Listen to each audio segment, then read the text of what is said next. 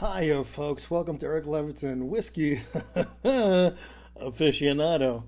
Today we're going to do something reckless, stupid, silly, funny, whatever you want to call it, right here just for you because why not? You know what I'm saying? Today we're going to combine Fireball Cinnamon Whiskey and Pretzel PopTarts.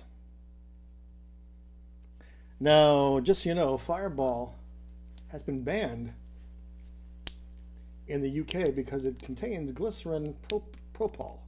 Glycerin propol, which is stuff they put into antifreeze. But the USDA says it's okay for consumption here in the US, so let's have some. What do you do first? Do you eat first? Do you drink first? You drink first, right? Let's nose it, shall we?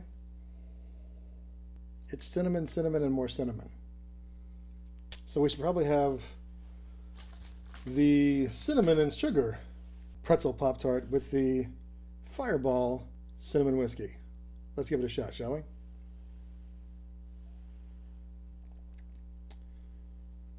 Nothing but cinnamon going on there. And I think I just put the fire out. Let's try the Pop-Tart pretzels cinnamon sugar. Didn't know that existed, did you? You do now.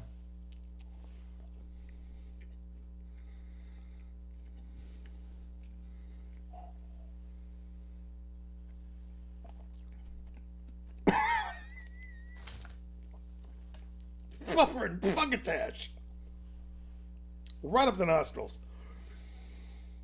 Oh, that's a lot of cinnamon in one sit. You ever taken the cinnamon challenge? Don't do it. It's not a good idea.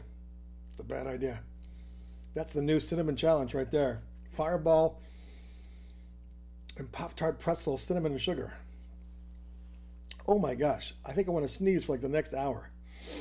So that's it. That's my extensive review of Fireball cinnamon whiskey and Pop-Tart pretzel cinnamon sugar, which I'd never seen before.